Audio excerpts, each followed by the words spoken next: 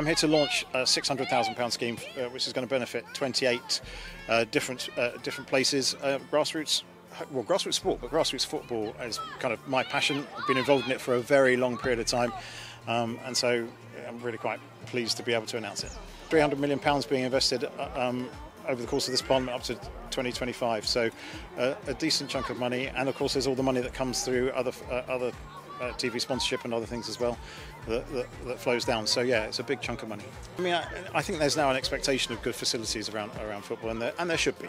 When parents drop their kids off to train, and when they come to watch, they want their kids playing in safe spaces, and to enjoy the game. And what we see behind us is a perfect example of what can be done. And actually, it's not huge sums of money that are required to completely change the face of a club, and I think Crewe's demonstrated that here.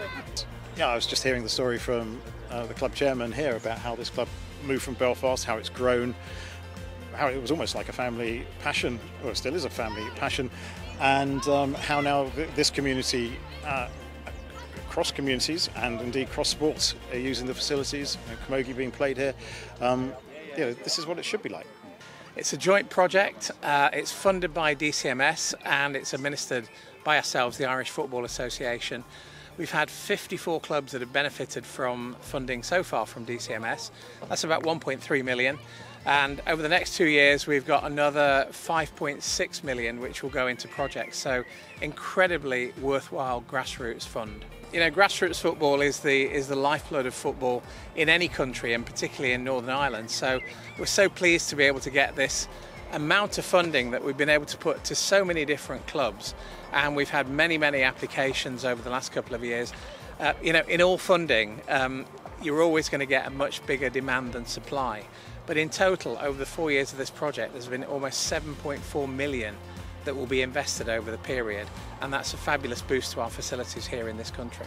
These days, people want good facilities, they deserve good facilities, and if we want to play football, if we want our children to play football, we need to give them great places to play. And if we take an example like Crewe United here, who've benefited from the DCMS funding over the past couple of years, this is a tremendous facility in this location.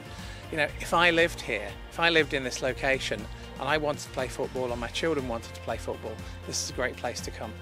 We're just delighted to have him here.